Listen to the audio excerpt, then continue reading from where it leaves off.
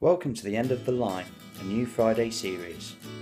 As you can see, the line on my reels are getting low, and with a trip to Sandhurst on the cards, it's time to re-spool so that I can cast the distance. I start by stripping all the line off my spool. I do this by wrapping it between my thumb and my elbow. I then tie it in a knot and put it in a bag, which then goes in the bin. I then put the spool in a tub of warm water. The line should come off the label side onto the reel. I tie an overhand loop knot onto the end of the line.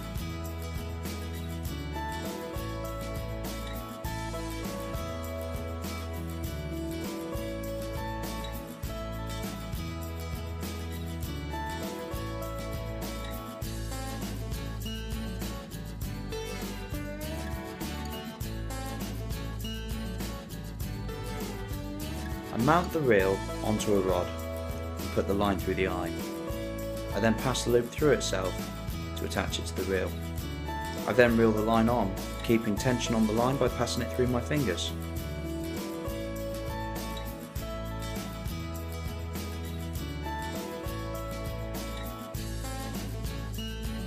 I make sure the line goes onto the spool evenly and tightly.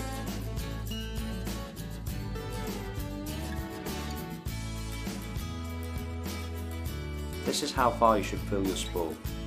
It's good to leave a couple of millimeters off the lip, because if you put too much on, then line will coil off, but if you don't put enough on, then you won't be able to cast as far. So there you have it, 2 reels spooled up ready for my upcoming season.